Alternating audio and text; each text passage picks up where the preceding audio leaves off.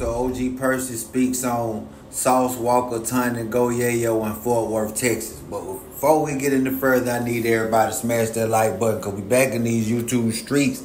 Hey, man, y'all know what time it is, man. Content all day. Shout out to the whole spray paint gang that been rocking out with the channel, man. We on our way to 100K subscribers.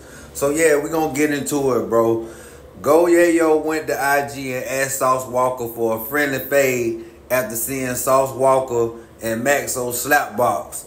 And y'all know Sauce, he went to his IG and said the gloves is always out at his office.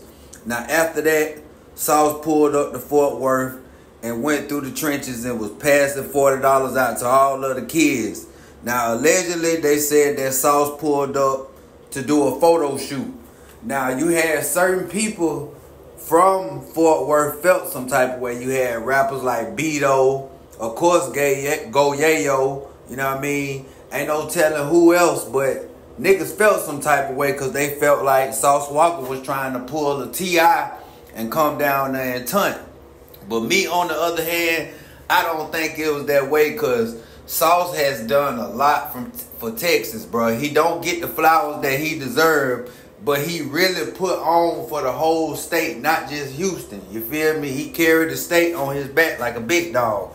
Now, the coldest thing that OG Percy said is, why y'all didn't go join him? He in y'all hood passing out bread to the kids, you know what I mean? He didn't go down there telling niggas, oh, I bet you I can go through y'all hood. You can't go through mine. But then you got certain people from Fort Worth feel like Sauce Walka went down there to taunt Go Yayo because he know that Go Yayo can't move around Houston like that.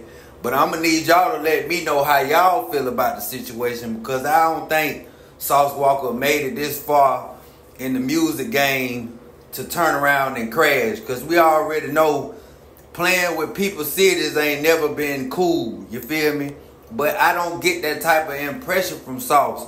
Sauce go from state to state, city to city, putting it down with TSF and trying to get artists to line up, you feel me, the independent way. So I can't look at this situation like Sauce went down there to try to start some trouble when everybody know TSF is a big thing in Texas. And they ain't trying to create no beef amongst each other. They keeping it all the way Texas, bro. But y'all get in the comments and let me know how y'all feel about OG Percy speaking on this, man. I'm gone.